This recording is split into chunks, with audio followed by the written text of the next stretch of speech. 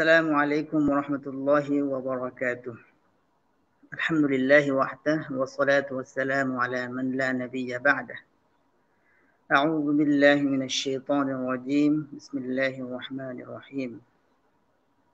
والعصر إن الإنسان لفي خسر إلا الذين آمنوا وعملوا الصالحات وتواصوا بالحق وتواصوا بالصبر. صدق الله العظيم.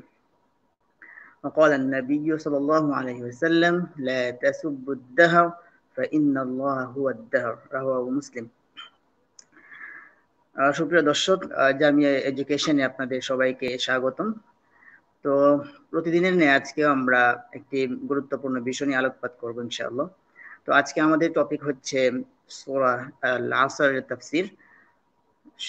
তো সবাই আমাদের সাথে থাকবেন।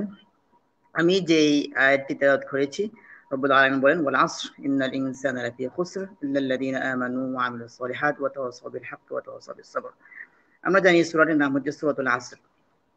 রব্বুল আলামিন বলেন ওয়াল আসর, বাই টাইম, অর্থাৎ আমি সময়ের কসম খাচ্ছি। ইন্নাল ইনসানা লাফি খুসর, ইনডিড আল ইনসান লাফি খুসর, ম্যানকাইন্ড ইজ ইন লস, অর্থাৎ সমস্ত মানব জাতি তারা ক্ষতিগ্রস্তের মধ্যে রয়েছে। সমস্ত মানব জাতি তারা ক্ষতিগ্রস্ত। ইল্লাল্লাযীনা আমানু ওয়া আমিলুস সলিহাত, except people who believe in Allah subhanahu wa ta'ala, wa amilus salihat, and who have done good deeds, wa amilus salihat wa tawasaw bil haqq, and advised each other to truth, এবং প্রত্যেকে কি করে, তারা একে অপরকে সত্যের দিকে আহ্বান করে, সত্যের দিকে উপদেশ দেয়। wa tawasaw bis sabr, and advised each other to patience, এবং একে অপরকে ধৈর্যশীল হওয়ার জন্য আহ্বান করে, ধৈর্যশীল হওয়ার জন্য একে অপরকে পরামর্শ দেয়। তো এই সূরাটি মূলত নাজিল করা হয়েছে মক্কাতে, এই জন্য আমরা বলি হিয়া সূরা আল মাক্কিয়া, এটাকে মাক্কি সূরা বলা হয়। এই সূরার যে রব্বুল আলামিন কি কারণে এখানে এই সূরাটির নাম আসর হিসেবে রেখেছেন, তো যদি আমরা এটা ব্যাখ্যায় যাই তাহলে দেখব যে এখানে রব্বুল আলামিন কিন্তু সূরাটি শুরু করেছেন বি লফজ আল আসর, আসরন শব্দের মাধ্যমে, টাইম। এখানে রব্বুল আলামিন বলতেছেন যে আকসামু বিল আসর, আমি এখানে আসরের মাধ্যমে অর্থাৎ সময়ের মাধ্যমে কসম খাচ্ছি। তো এখানে এই যে সূরার শুরুতে যে আসর শব্দটা রয়েছে, এটার ভিত্তিতে আমরা বলতে পারি যে এই সূরাটির নামকরণ করা হয়েছে আসর হিসেবে। অর্থাৎ আসর শব্দের অর্থ হচ্ছে সময়, যোগ, যাই বলতে পারে। আর আমরা যদি আরেকটু ব্যাখ্যা করি, সেটা হচ্ছে দেখবেন যে এখানে ক্বালা ইবনে আব্বাস রাদিয়াল্লাহু তাআলা আনহু আল আসর মা'নাহু আই আল মুরাদু বিহি আদ-দাহর। এখানে আল আসর শব্দ দ্বারা উদ্দেশ্য হচ্ছে আদ-দাহর, অর্থাৎ যুগ। রব্বুল আলামিন এখানে যুগের কসম খেয়েছেন। এখন যুগ বা সময় বা কাল বলতে আমরা যেটা বুঝি যে সময়ের অতিবাহিত হওয়া, সময়ের পরিবর্তন। সময়টা আপনার এখানে ইজতিমালি আলাল আজিব,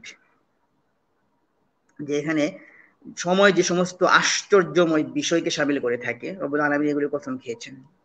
যেমন মিন সাররাইন ওয়াদ দাররা, কখনো এরকম হয় যে সময়ের মধ্যে আমরা অনেক রহস্যময় বস্তু দেখতে পাই, অনেক সময় এরকম দাররা, অনেক ক্ষতিগ্রস্ত বিষয়াবলী আমরা দেখতে পাই, এবং ক্ষতিকারক বিষয়াবলী আমরা দেখতে পাই সময়ের মধ্যে। বা বিভিন্ন যুগে আমরা এরকম দেখেছি যে বিভিন্ন প্যান্ডামিক এসেছে, যেমন বর্তমানে আমরা একটা প্যান্ডামিকের মধ্যে যাচ্ছি, একটা ক্রাইসিসের মধ্যে যাচ্ছি, সেটা করোনা ভাইরাস অর কোভিড-19। তো এইগুলি কিন্তু মিনাদ দাররা ওয়া সিহাতিন ওয়া সাকিম, এবং যে সমস্ত সময় আমরা অতিবাহিত করে থাকি আমাদের সুস্থতার মাধ্যমে এবং আমাদের অসুস্থতার মাধ্যমে, ওয়া গানিয়্যিন ওয়া ফাকর, এবং পাশাপাশি আমরা কখনো দেখা যায় আমরা ধনী, কখনো দেখা যায় আমরা গরিব। মানে যত ধরনের সময় আছে এবং সময়গুলি যে সমস্ত বিষয়াবলীকে শামিল করে থাকে, সমস্ত সময়ের কসম এখানে রব্বুল আলামিন খেয়েছেন। আর এখানে আমরা আরেকটি বিষয় ব্যাখ্যা করতে পারি, যে এখানে সময় দ্বারা উদ্দেশ্য হতে পারে আজজাউল ওয়াক্ত, যে সময়ের যে বিভিন্ন ভাগ আমরা করে থাকি। যেমন ধরেন সানা, আমরা বলি যে বছর, ওয়া শাহর এবং মাস, ওয়া ইয়াউমিন ওয়া সাআতুন ঘন্টা, ওয়া দাকিকা মিনিট, এবং ওয়া সানিয়া সেকেন্ড। অর্থাৎ আমরা সময়ের যে ভাগগুলি করে থাকি, সমস্ত সময়ের কসম কিন্তু রব্বুল আলামিন এই সূরার শুরুতে খেয়েছেন, বলে আসরাই বাই টাইম, আমি সময়ের কসম খাচ্ছি। আর এখানে এই সূরাটির কিছু বিষয়বস্তু রয়েছে।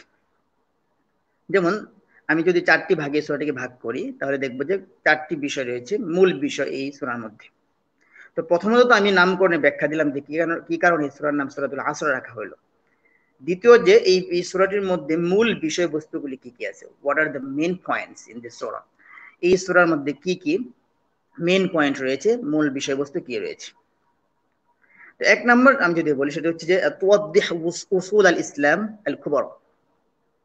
যে সূরাটি ইসলামের যে মূল যে উসুল যেগুলি রয়েছে, মূল যে আপনার হুকুম আহকাম যেগুলি রয়েছে বা মূল যে ভিত্তি, আমাদের যে ইসলামিক আকীদার ক্ষেত্রে যে আমাদের মূল ভিত্তি যেগুলি রয়েছে এগুলি নিয়ে কথা বলেছে। আমি পরে ব্যাখ্যায় আসবো। 2 নাম্বার যে বিষয়টা সেটা হচ্ছে দাস্তুরুল হায়াতিল ইনসানিয়া, মানুষের জীবনের যে সমস্ত রুল রেগুলেশন রয়েছে, মানুষ কিভাবে চলবে, তাদের জীবনটা কিভাবে তারা গড়বে, জীবন কিভাবে কাটাবে, কিভাবে আল্লাহ রাব্বুল আলামিনের আদেশের ভিত্তিতে এবং নিষিদ্ধ বস্তু থেকে বেঁচে থেকে তারা জীবনকে গড়বে, এই সমস্ত কিছু কিন্তু এখানে আলোচনা করা হয়েছে। যদিও সূরাটি অনেক ছোট, 3টি আয়াত, কিন্তু এই সূরার মধ্যে অনেক কিছু রয়েছে যেগুলো রাব্বুল আলামিন উল্লেখ করেছেন। আর 3 নাম্বার যে বিষয়টা হিকমাতুল্লাহি তাআলা আলা খাসারাতিল ইনসান, যে মানুষ কোন কোন বিষয়ের ক্ষেত্রে রব্বুল আলামিন কিন্তু এটা অতি সূক্ষ্মভাবে এখানে উল্লেখ করেছেন যে মানুষ কোন কোন ক্ষেত্রে তারা ক্ষতিগ্রস্ত। 4 নাম্বার যে বিষয়টা সেটা হচ্ছে ইত্তাসাফা বিল আওসাফ আল আরবাআ, রব্বুল আলামিন এখানে মানুষকে 4টি গুণে গুণান্বিত করেছেন। অর্থাৎ এই 4টি গুণে যদি কোনো ব্যক্তি গুণান্বিত হয় তাহলে তারা ক্ষতিগ্রস্ত হবে না, তারা ক্ষতি থেকে বেঁচে থাকবে, সাওয়াআন ফিদ দুনিয়া ওয়া ফিল আখিরাহ, চাই এটা দুনিয়াতে হোক না কেন অথবা আখিরাতে হোক না কেন, যত ধরনের ক্ষতি রয়েছে তার এই 4টি গুণ যদি কোনো ব্যক্তির মধ্যে থাকে তাহলে অবশ্যই তারা রব্বুল আলামিনের রহমতে এই সমস্ত ক্ষতি থেকে বিরত থাকবে। এই 4টি গুণ হচ্ছে, 1 নাম্বার হচ্ছে আল ঈমান, যদি কোনো ব্যক্তি আল্লাহ রাব্বুল আলামিনের প্রতি ঈমান আনে তাহলে সে ব্যক্তি ক্ষতি থেকে মুক্তি পাবে এবং মুক্ত থাকবে। 2 নাম্বার হচ্ছে ওয়াল আমাল আস-সালিহ, অর্থাৎ ভালো কাজ করা, আমল সালেহ করা। আমি প্রত্যেকটা ব্যাখ্যায় আসবো পরে। আল আমাল সালেহ অর্থাৎ যে ব্যক্তি ভালো কাজ করবে সে ক্ষতি থেকে মুক্তি পাবে। আরেকটু হচ্ছে তাওয়াসি মাআল আখরিনা বিল হাক্কি, প্রত্যেকের উচিত হচ্ছে একজন আরেকজনকে সত্যের দিকে ধাবিত করবে, সত্যের দিকে তাগিদ করবে, সত্যের জন্য উপদেশ দিবে, তুমি সত্যকে মেনে চলো। 4 নাম্বার যে গুণটা রয়েছে সেটা হচ্ছে ওয়া তাওয়াসাউ বিস সবর, আত-তাওয়াসি মাআল আখরিনা বিস সবরি, এবং একে অপরকে উপদেশ দিবে ধৈর্যশীল হওয়ার জন্য, ধৈর্য ধারণ করার জন্য, সমস্ত বিপদ আপদে ধৈর্যশীল হওয়ার জন্য। এবার আসেন, আমরা অনেকেই অনেক সময় প্রশ্ন করে থাকি যে বিভিন্ন সূরাত ফজিলত রয়েছে, তো সূরাতুল আসরের ফজিলতটা কি?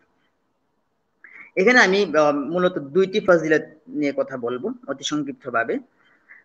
1 নাম্বার হচ্ছে যেমন হাদিসের মধ্যে এসেছে আন উবাইদুল্লাহ ইবনে হাফসিন রাদিয়াল্লাহু তাআলা আন قال كان الرجلان من أصحاب رسول الله صلى الله عليه وسلم, যেমন দেখা যেত যখন রাসূল সাল্লাল্লাহু আলাইহি ওয়াসাল্লামের 2 জন সাহাবা তারা একে অপরের সাথে সাক্ষাৎ করতেন, বা whenever they meet each other, যখনই তারা একে অপরের সাথে সাক্ষাৎ করতেন বা দেখা হতো, রাস্তাঘাটে চলার সময় দেখা হতো, তো ইদা ইলতাকায়া, যখন তারা সাক্ষাৎ করতেন, লাম ইয়াফতারিকা, তারা পৃথক হতেন না, ইল্লা আলা আন ইয়াকরা আহাদুহুমা আলা আল আখর সূরাতুল আসর, যতক্ষণ পর্যন্ত তারা একে অপরের সাথে সূরাতুল আসরটা শেয়ার না করত। অর্থাৎ একজন কি করত, ইলা আখিরিহা, সূরাতুল আসরটা শেষ পর্যন্ত, শুরু থেকে নিয়ে শেষ পর্যন্ত একজন পড়তো, আরেকজন আবার কি করত, এই সূরাতুল আসরটা শুরু থেকে নিয়ে শেষ পর্যন্ত আরেকজনকে শোনাতো।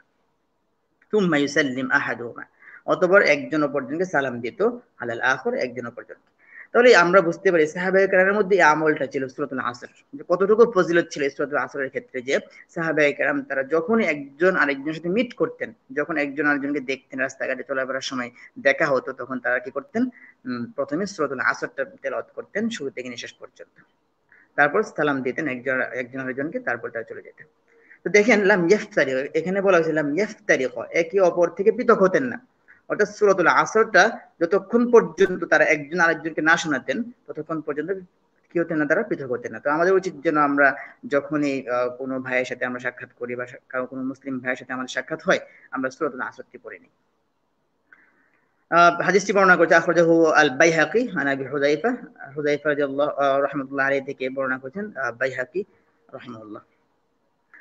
আরেকটি ফজিলত যেটা ইমাম শাফি রাহিমাহুল্লাহ তিনি তার তাফসিরে উল্লেখ করেছেন, লাউ তাদাব্বারুন নাসু হাদিহি সূরা লাওয়াসিআতহুম, অপর একটি বর্ণনা এসেছে তিনি বলেছেন লাকাফাতহুম, অর্থাৎ যদি কোনো ব্যক্তি এই সূরাটি নিয়ে, ছোট্ট একটি সূরা কিন্তু 3টি আয়াত সম্বলিত, তো এই 3টি আয়াত সম্বলিত যে আপনার যে একটি সূরা রয়েছে, ছোট একটি সূরা, যদি কোনো ব্যক্তি এই সূরাটি নিয়ে চিন্তা করে, লাউ তাদাব্বারুন নাস, যদি এই সূরাটি নিয়ে কি করে চিন্তা করে, তাহলে লাওয়াসিআতহুম, এই সূরাটাই তার জীবনের জন্য যথেষ্ট হয়ে যাবে।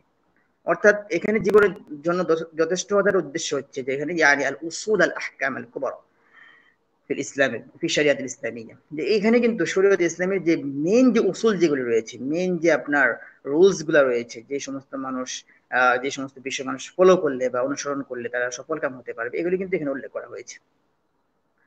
তো ইমাম শাফি রহমতুল্লাহ বলেন লাকাফাতহুম আও লাওয়াসিআতহুম, যদি কোনো ব্যক্তি এই সূরাটি নিয়ে চিন্তা করেন রব্বুল আলামিন এখানে কি বলেছেন, তার অর্থ পড়ে, অর্থ বুঝে এবং তাফসীরগুলি বুঝে যেখানে রব্বুল আলামিন কি বলেছেন, তাহলে অবশ্যই এটাই তার জন্য যথেষ্ট। তো আমরা বুঝতে পারলাম যে সূরাতুল আসরটা অনেক ছোট, বাট তার ফজিলত অনেক বেশি। আমাদের জীবনের জন্য একটি সূরা যথেষ্ট। এখন আসেন আমরা যদি একটু তাফসীরে যাই, যে মুফাসসিরিনে কিরাম কিভাবে এই সূরার তাফসীর করেছেন। যেমন প্রথম রব্বুল আলামিন বলেন আল আসর, বাই টাইম, আমি কি করছি এখানে সময়ের কসম খাচ্ছি।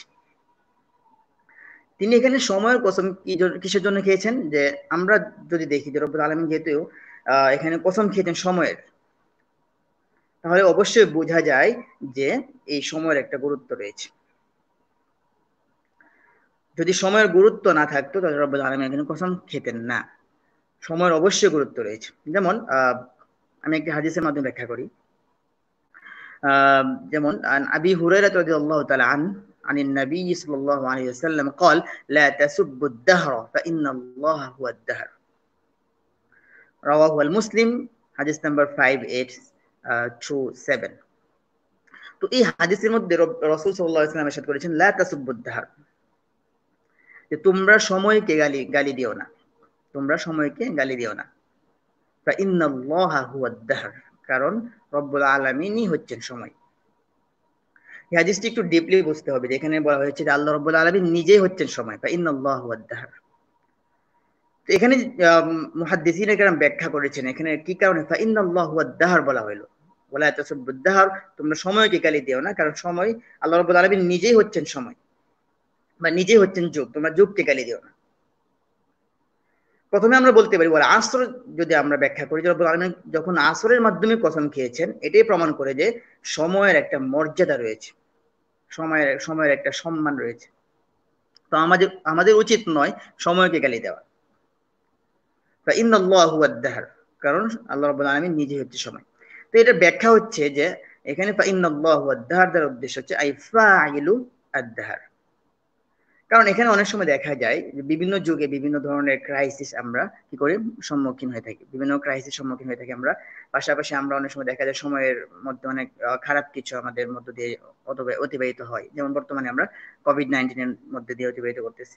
তো এরকম যে বিভিন্ন সময় যে সমস্ত আমাদের উপর রোগ বালা এবং মুসিবত এসেছে, পাশাপাশি আমরা যে সমস্ত ক্রাইসিস ফেস করেছি বিভিন্ন সময়ে, তখন কিন্তু আমরা অনেক সময় সময়কে গালি দিয়ে থাকি যে এই সময়টা অনেক অভিশপ্ত ছিল, এই সময়ের মানে সময়কে আমরা দোষ দিয়ে থাকি। কিন্তু এখানে মূলত কিন্তু সময়ের কোনো দোষ নেই, এখানে রব্বুল আলামিনই আমাদেরকে পরীক্ষা করে থাকেন। অনেক সময় যহরাল ফাসাদু ফিল বাররি ওয়াল বাহরি বিমা কাসাবাত আইদিন নাস, অনেক সময় আমাদের পাপাচারের কারণে কিন্তু রব্বুল আলামিন আমাদেরকে কি দিয়ে থাকেন, শাস্তি দিয়ে থাকেন। আল্লাহর গজব যখন আসে আমাদের পাপাচারের জন্য এসে থাকে, তো এটা আমাদের দোষ, আর রব্বুল আলামিনের পক্ষ থেকে এগুলি আসে। তো এখানে সময়ের কোনো দোষ নেই, সময়ের একটা মর্যাদা রয়েছে। তো আমাদের উচিত নয় যে আমরা সময়কে গালি দিব। এই কারণে নবী করিম সাল্লাল্লাহু আলাইহি ওয়াসাল্লাম ইরশাদ করেছেন লা তাসুব্বুদ দাহর, তোমরা যুগকে গালি দিও না। ফাইন্নাল্লাহা হুয়াদ দাহর, কেন রব্বুল আলামিন নিজে হচ্ছেন যুগ, অর্থাৎ ফাইন্নাল্লাহু হুয়া ফাইল, সবকিছুর কিন্তু কর্মকারী কিন্তু রব্বুল আলামিন একমাত্র তিনি। যা কিছুই কিন্তু আমাদের দুনিয়াতে আসতেছে সবকিছু তার থেকে আসতেছে, সময় যদি খারাপ হয় এটা তার থেকে আসতেছে, মিন সিহা ওয়া সাকিম, যদি আমি অসুস্থ থাকি সুস্থ থাকি সমস্ত কিছু তার থেকে আসতেছে।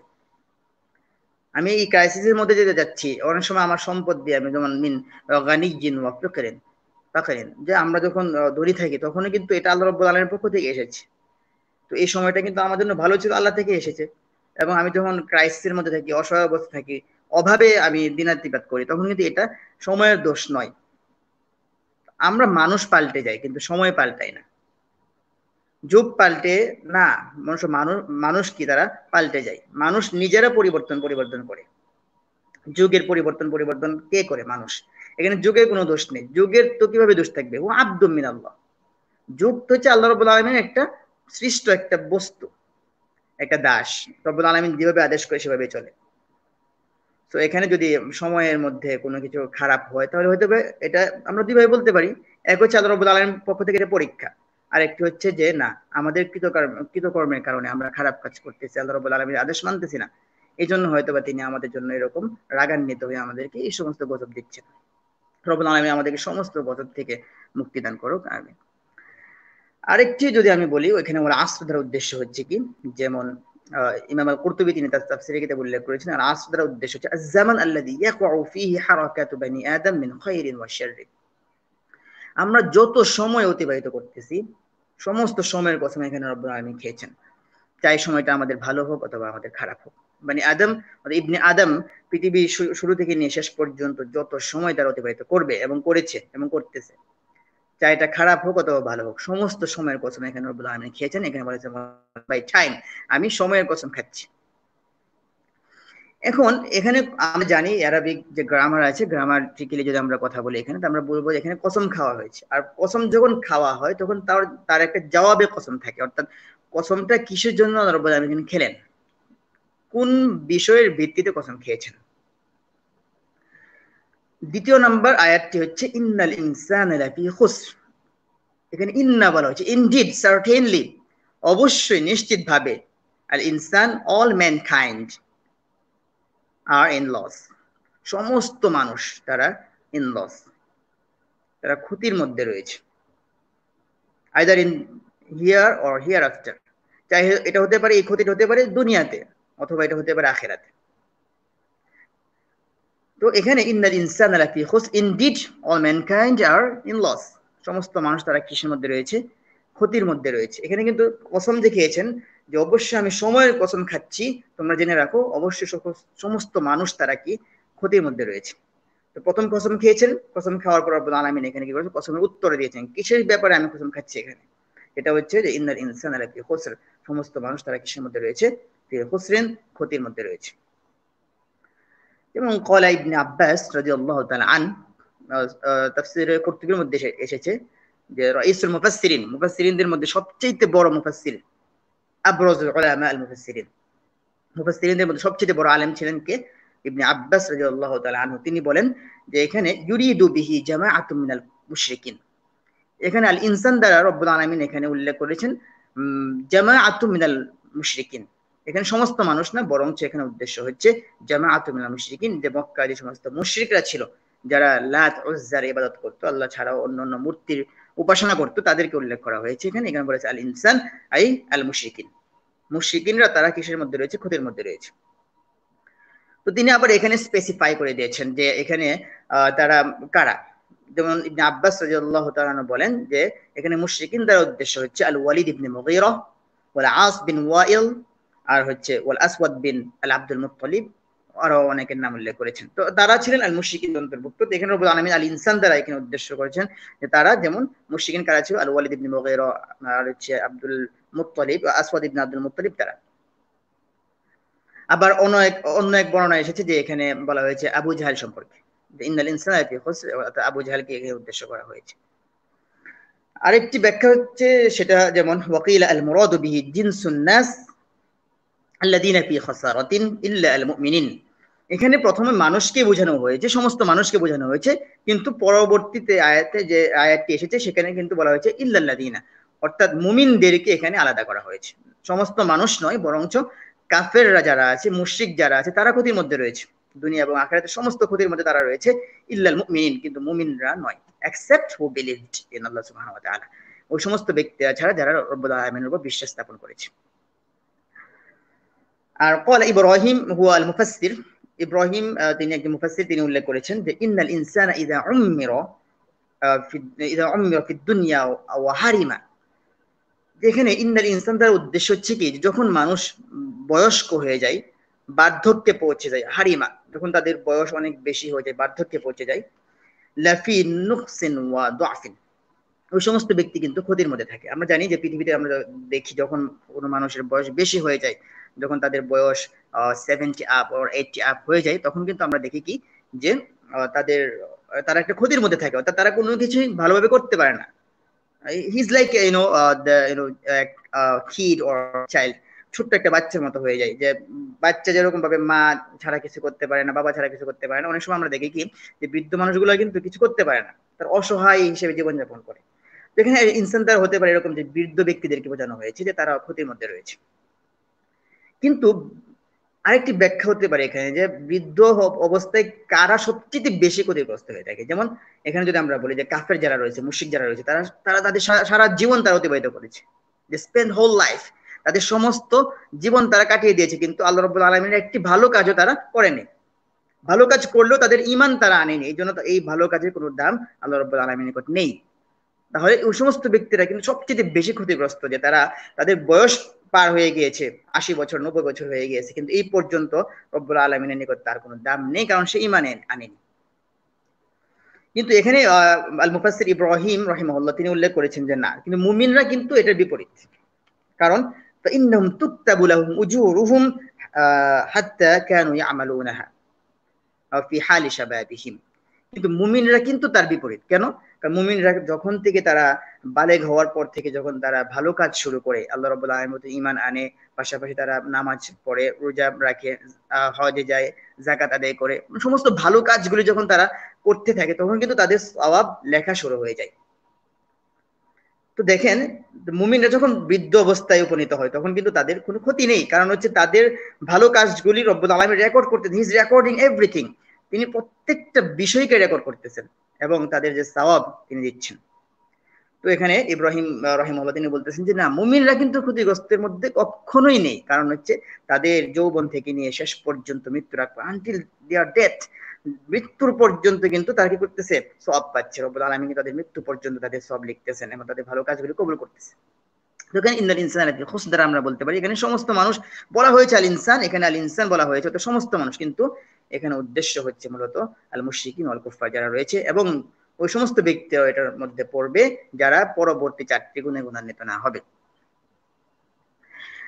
এখন আমি চলে যাই পরবর্তী যে আয়াতটি, অর্থাৎ শেষ যে আয়াতটি রয়েছে, ইল্লাল্লাযীনা আমানু ওয়া আমিলুস সলিহাতি ওয়া তাওয়াসাউ বিল হাক্কি ওয়া তাওয়াসাউ বিস সবর।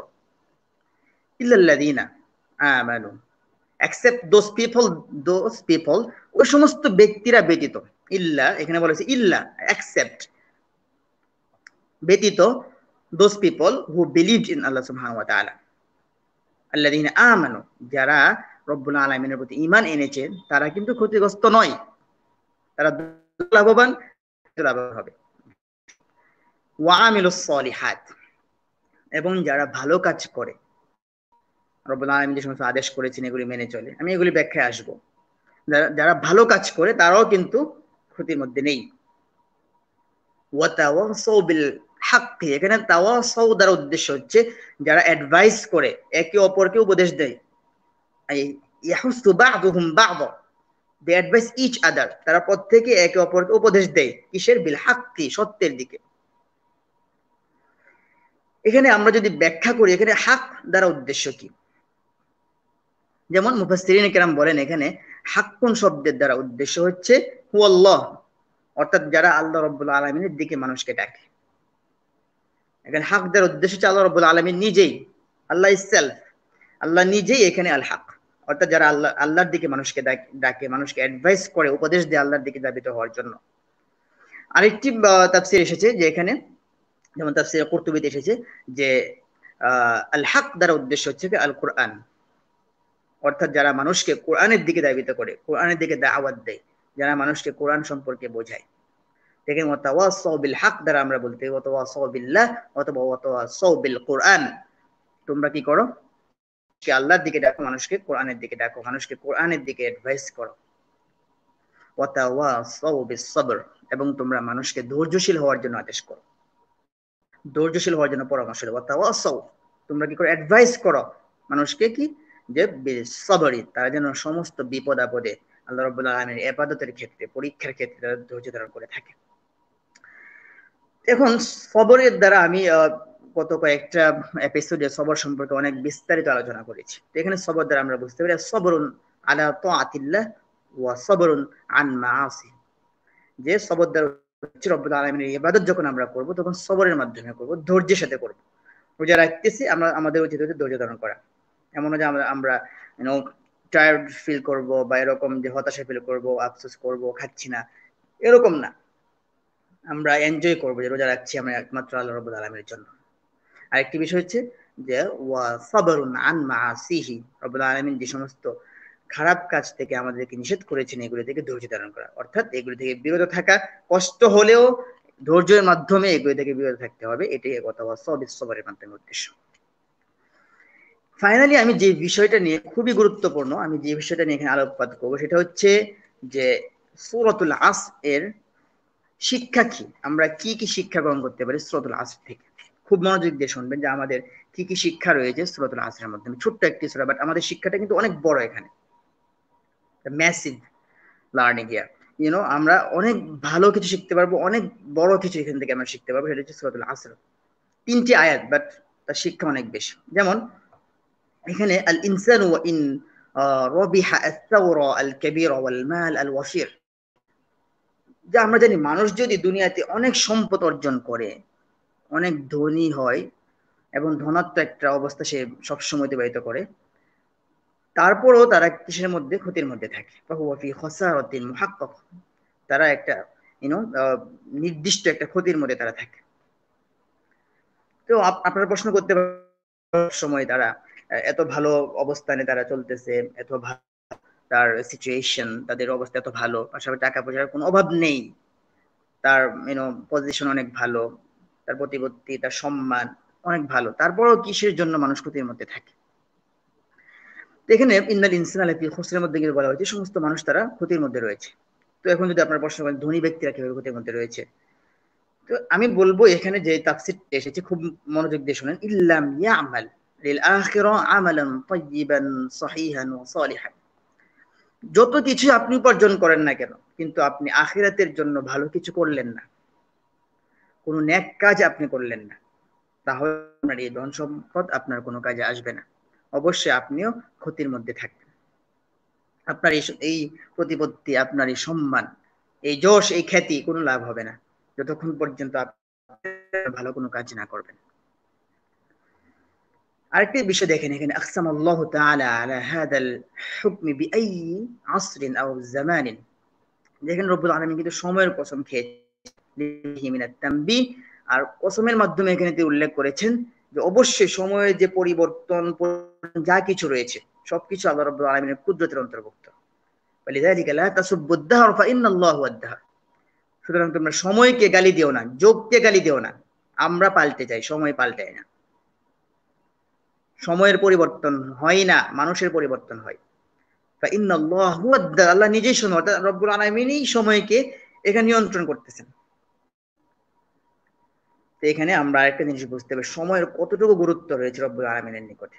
এবং রাসূল সাল্লাল্লাহু আলাইহি ওয়াসাল্লাম বলেছে তোমরা সময়কে গালি দিও না, সময় অতি সম্মানিত একটা বস্তু।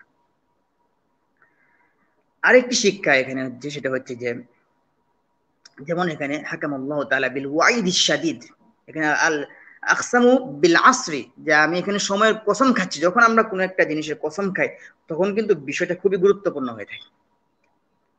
আবার ইন্নাল ইনসানা লাফি খুসর, এখানে আল্লাহ রাব্বুল আলামিন যদি বলেন আল ইনসান লাফি খুসর, মানুষেরা তারা ক্ষতির মধ্যে রয়েছে, তাহলে বিষয়টা নরমাল ছিল। কিন্তু যখন বলে ইনডিড সার্টেনলি ইন্নাল ইনসানা, নিশ্চয়ই মানুষ, যখন আল্লাহ বলেন নিশ্চয়ই, অবশ্যই এটার মধ্যে কিন্তু অনেক বড় একটি বিষয় কাজ করে, বড় একটি বিষয় এখানে কি করে মিন করে থাকে, যে অবশ্যই মানুষ ক্ষতির মধ্যে রয়েছে। তাহলে এখানে দেখেন রব্বুল আলামিন কিন্তু খুব বিল ওয়াইদ আশ-শাদীদ, বড় একটি ধমকের ভিত্তিতে বলতে পারেন, অথবা এখানে আমাদেরকে কি করতেছেন, আমাদেরকে সাবধান করতেছেন। কিন্তু যখন তিনি বললেন যে লাফি খুসরিন, সমস্ত মানুষ, all mankind R in loss, সমস্ত মানুষ তারা ক্ষতির মধ্যে রয়েছে, তারপরেও কিন্তু আমাদেরকে আশ্বাস দিয়েছেন যে তোমাদের কোনো চিন্তা নেই, যারা এই 4টি গুণে গুণান্বিত হবে তাদের কোনো চিন্তা নেই। ইল্লাল্লাযীনা আমানু, এক নম্বর হচ্ছে যারা ঈমান এনেছে। ওয়া আমিলুস সালিহাত, এবং যারা ভালো কাজ করে, সৎকর্ম করে, ওয়া তাওয়াসাউ বিল হাক্কি, এবং সত্যের দিকে মানুষকে ডাকে, সত্যের দিকে মানুষকে অ্যাডভাইস করে, উপদেশ দেয়, ওয়া তাওয়াসাউ বিস সবর, এবং যারা মানুষকে ধৈর্যশীল হওয়ার জন্য আহ্বান করে, মানুষকে ধৈর্যশীল হওয়ার জন্য তারা ডাকে। এই চারটি গুণ। এখন আল্লাযীনা আমানু দ্বারা যদি আমি ব্যাখ্যা করি, এখানে আমানু দ্বারা উদ্দেশ্য কি? আমরা জানি যে ছয়টি বিষয়, আনাসিরুল ঈমান সিত্তা, ঈমানের মূল বিষয়গুলি আমরা ছয়টি ভাগে ভাগ করতে পারি। এক নম্বর যেমন আমরা আমানতু বিল্লাহি ওয়া মালাইকাতিহি ওয়া কুতুবিহি ওয়া রুসুলিহি ওয়াল ইয়াউমিল আখির ওয়াল কদরি খাইরি ওয়া শাররিহি মিনাল্লাহি তাআলা ওয়াল বা'থি বা'দাল মাউত। এখানে কিছু 7টি বিষয় সম্পর্কে কথা বলা হয়েছে। তো এখানে যদি আমি মেইন 6টি বিষয় হচ্ছে এখানে, যেমন আল ঈমান, এটা আপনার হচ্ছে 6টি বিষয়কে শামিল করে। এক নম্বর হচ্ছে আন তুমিনু বিল্লাহ, যে আমরা আল্লাহর প্রতি ঈমান আনি যে আল্লাহ এক, অদ্বিতীয়, তার কোনো শরীক নেই, লা শারীকা লাহু ওয়া লা মাসিলা লাহু ওয়া লা নাদিরা লাহু, যে তার কোনো শরীক নেই, তার কোনো পার্টনার নেই, তার কোনো সহযোগী নেই। ওয়া মালাইকাতিহি, এবং ফেরেশতারা আল্লাহর বান্দা, তারা আল্লাহর মেয়ে নয়, যেমন ওই যে আলুনা লিল্লাহিল বানাত, মক্কার মুশরিকরা বলতো যে ফেরেশতারা হচ্ছে আল্লাহ রাব্বুল আলামিনের মেয়ে, না, নাউযুবিল্লাহি মিন যালিক। যদি আমরা বলি যে মালাইকাতু ইবাদুর রহমান, তারা রহমানের বান্দা, এবং ইবাদু মুকরামুন, তারা সম্মানিত বান্দা।